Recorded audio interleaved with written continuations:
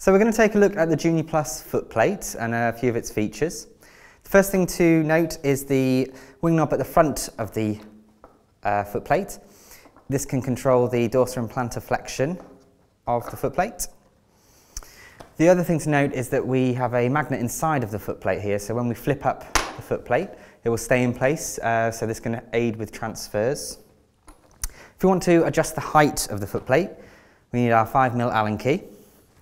If we just loosen off this Allen key, and then we can adjust the height of the footplate wherever we need it. Once we've found the height, we can then tighten the Allen key there, and it's now in place.